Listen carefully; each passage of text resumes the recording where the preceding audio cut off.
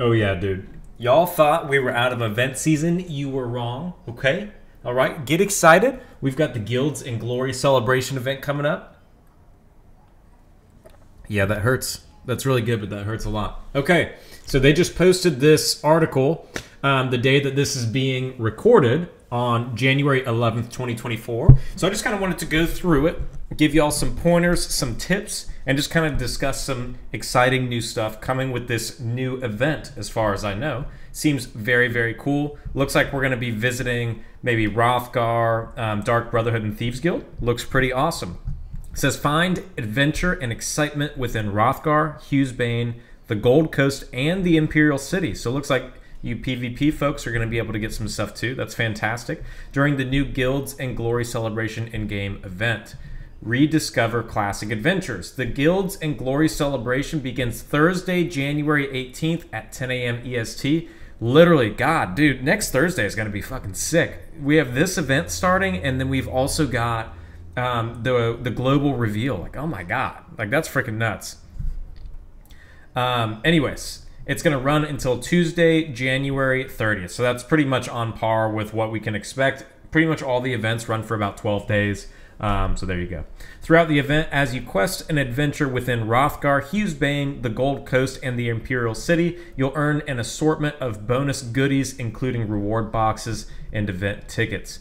Number one, Wrothgar is still, I think, story-wise, and honestly, zone-wise, I think it's the GOAT. I think it's up there. I think it may not be the GOAT, but it's definitely top 3. I think that, Western Skyrim for me, and then Somerset were freaking nuts. I think the story of Necron was incredible, but man, I love Wrothgar, and I'm still salty that Hughesbane and Gold Coast, like the Dark Brotherhood and Thieves Guild, they should have just made that like a chapter, dude. I would have eaten that shit up. I love the Dark Brotherhood.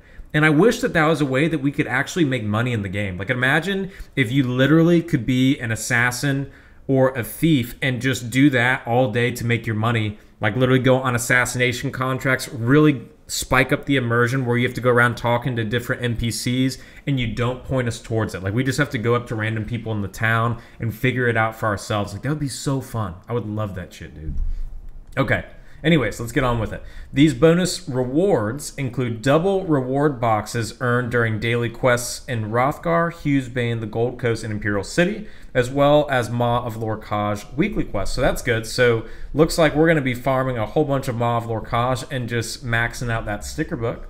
I think that's a good time to do that for sure. And then if you're missing any of the stuff in Dark Brotherhood, like the Minotaur style, you can go do that. Get double chances at doing that. That's fantastic. That's one of the coolest styles in the game. You'll also get double reward boxes through the heists in Thieves Guild and the sacraments for Dark Brotherhood. Increased resource node drops. So it looks like I will be farming a crap ton of resources. This is literally what I do every single time. Y'all gotta do this.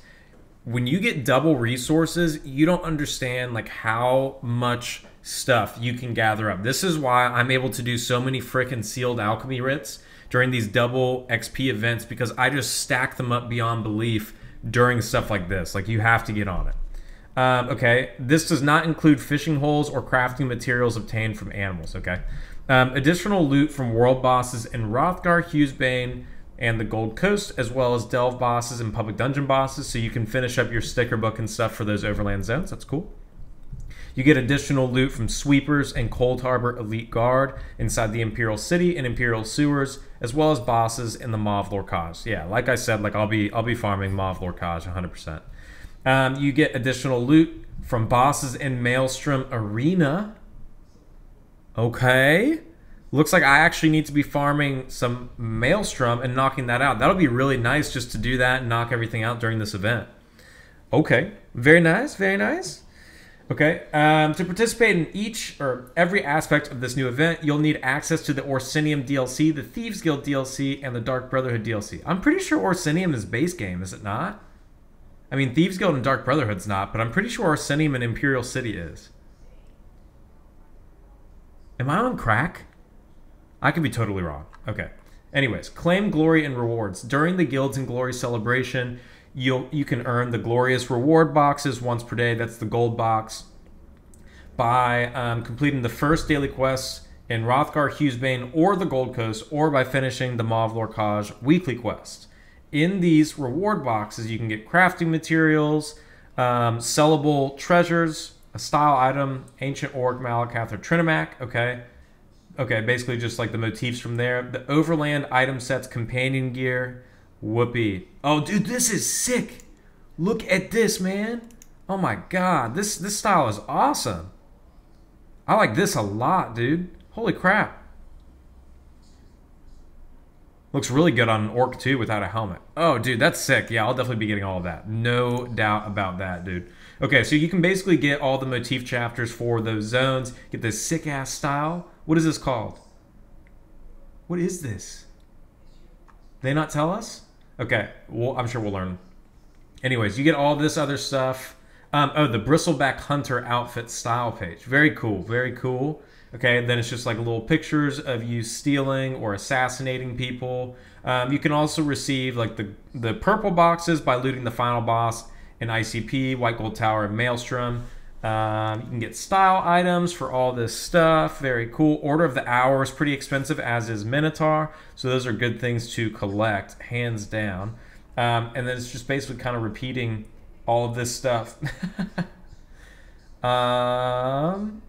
Well, very cool.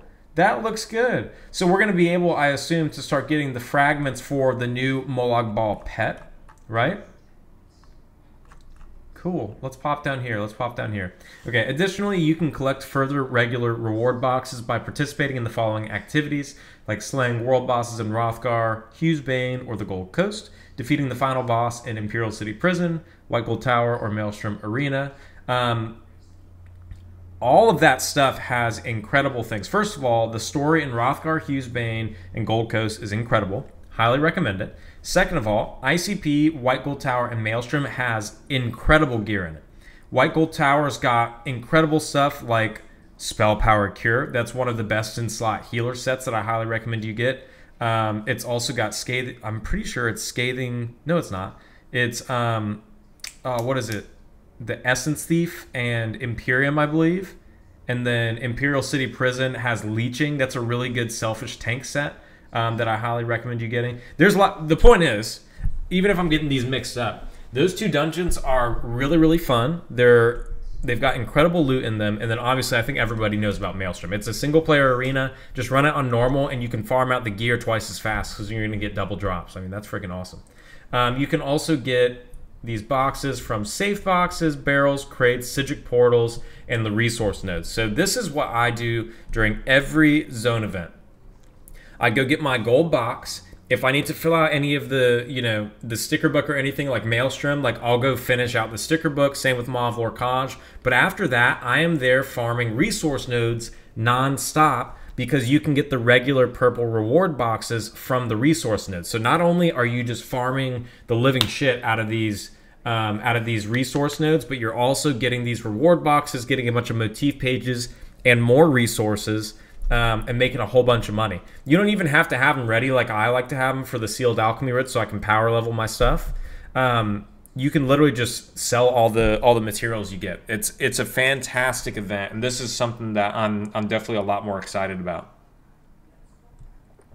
Like I like, New Life Festival is a lot of fun. I like the whole Christmas theme. It's cool, but doing those same 12 dailies over and over and over again gets kind of I think it needs to be modernized a little bit. I already made a video about it recently saying that I think we need to update the holiday events, but when you come to zone events like this, especially if there's a raid or trial, dungeons associated, anything where I can progress like my sticker book or get double resources or motifs and make a bunch of gold so I can buy the sealed alchemy writs, this is it. And this is the kind of stuff I get really, really excited for. All right, let's hop into the Impresario and event tickets. Of course, we can't forget about those precious event tickets. During the Guilds in Glory celebration, you will receive 2 event tickets for the first of the following activities completed each day. So 2 come from this.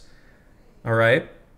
So Daily Delve and World Boss quests in Wrothgar, Daily Delve, World Boss and Thieves Guild quests in Hughesbane. Basically a bunch of quests, the trial quests, killing certain people in Imperial City, doing the final boss of Maelstrom or the dungeons. By the end of the event, you could have earned an impressive 26 tickets total, but keep in mind you can only carry 12 tickets at a time. To help you lighten the load, here's what the Impresario has in stock during the event.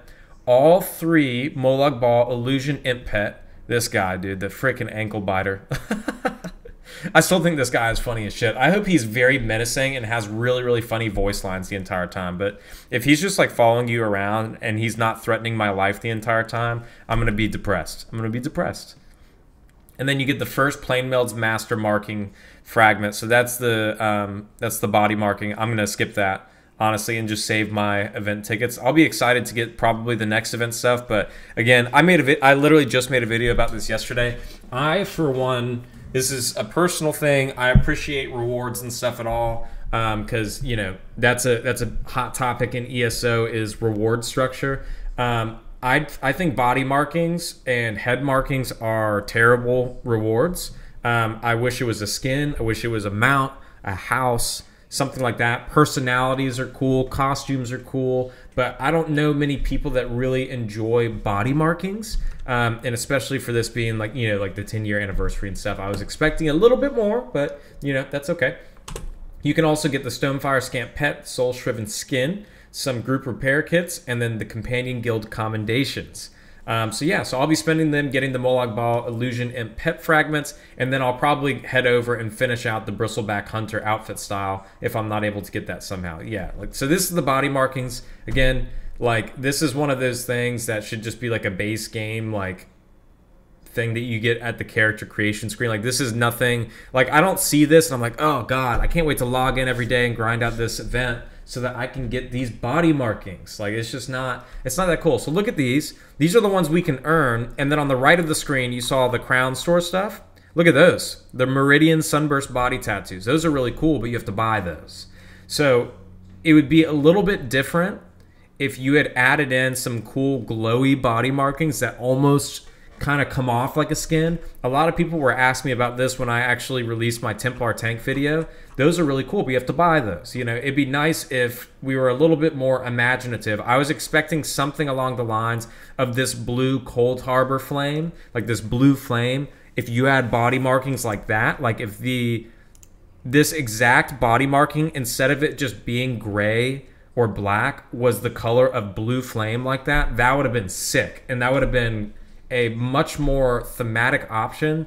These are just very unimaginative, and it's kind of like one of the interns at the office made this, honestly. That's what it comes off like. Anyways, you can also go to the Indrik vendor if you want to do that.